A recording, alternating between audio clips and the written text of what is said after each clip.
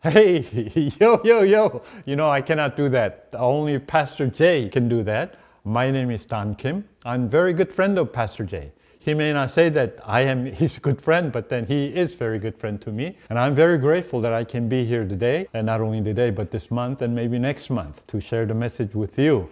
Really, sharing the message of the Word of God is a privilege. And not only a privilege, but joy for me, especially with lots of young people.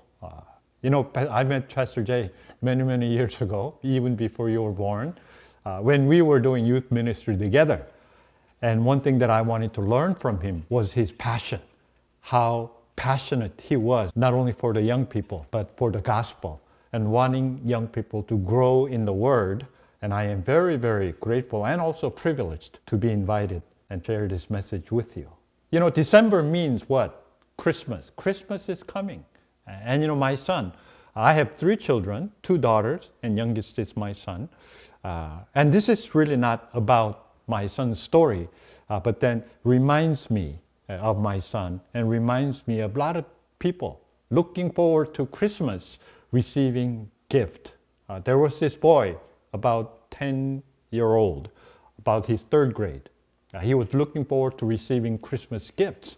So knowing that his parents prepares the gift, but then he pretended that Santa is bringing him gifts. So he was at a department store and he was going through like a Toys R Us, and then he was pointing out 2 gifts. Both were Lego sets. One was a really nice gun shaped, putting together and making a handgun kind. And another one was spaceship with many gadgets.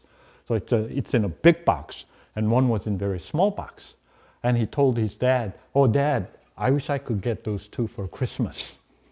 And then his father said, "You've been a bad boy. Don't you know that you have to be a nice boy to receive those kind of gifts? You're not going to get those. You didn't even listen to me or get good grades." A lot of times in Korean family, receiving gifts means you have to be nice, you have to be obedient, and you have to bring good grades. But then he didn't do any of those. But Christmas morning came. And not as he expected, he only saw one small box. There were no spaceship. He talked about 2 boxes, but then only received 1. And he was very, very sad, almost to the point of crying. But then, he received a small gift, so he opened it up very carefully. And then sure enough, he began to cry. His father prepared a Barbie doll for him.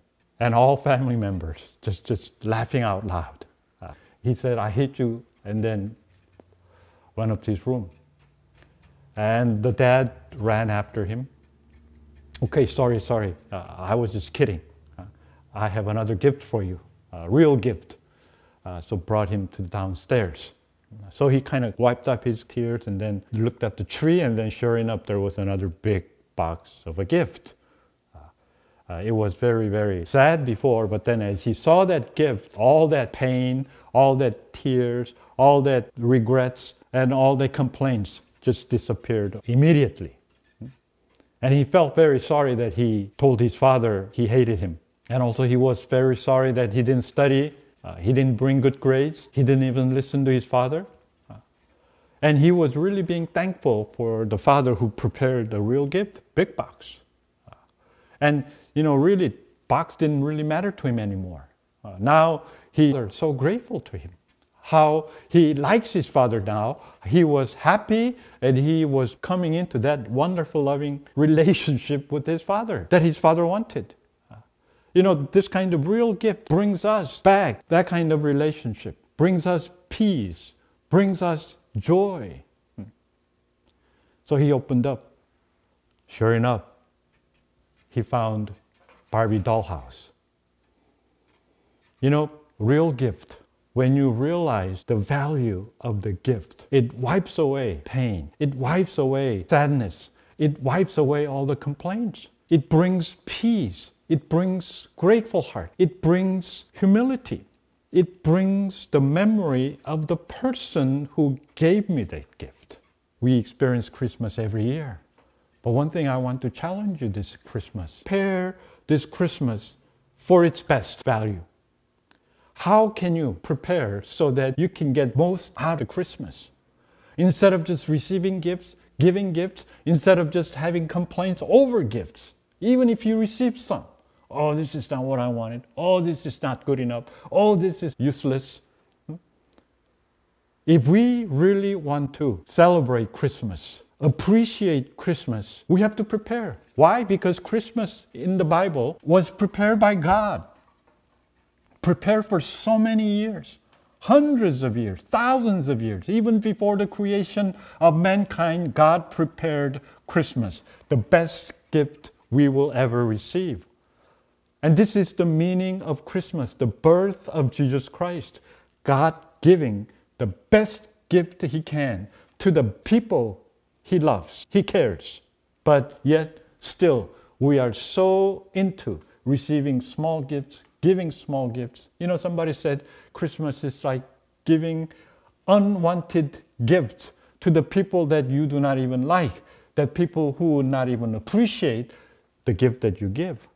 But you know, this year we must prepare Christmas so that we would truly celebrate the spirit of Christmas of our God, our Lord Jesus Christ. Then how do we do that? We must know the value of the gift that God has given us. You know, John 3:16, He says, "For God so loved the world that He gave His only begotten Son, whosoever believes in Him shall not perish, but have everlasting life." What God wanted to give us was the eternal life in Jesus Christ. Eternal life means the life of Jesus Christ. And life of Jesus Christ means Jesus Christ Himself, which is God Himself. In other words, God gave Himself. God gave the best gift to us so that we would have wonderful, peaceful, beautiful, exciting life forever. But only when you receive and only when you know the true value of this gift, then can you truly celebrate Christmas and can you really be happy with the gift. But then what is this gift all about? Well, it is about love. For God so loved the world. You see, this gift God that gave us, it's about love. It's about God's love. God loving. It's about God loving mankind. It's about God loving you. It's about God loving me. You see, this is why this gift is so important, so wonderful. Why? Because it's about love. How many of you really be in love? When you're in love, you know, you get excited, you get wonderful, you get all energetic. Why? Because you know somebody loves you. And when you're in love with somebody, then you get excited. You know, a lot of boys and girls, they get together and then they so-called share love or they love one another. This is power of love when you're in love. It gives you energy, it gives you excitement, it gives you hope, even in a hopeless world.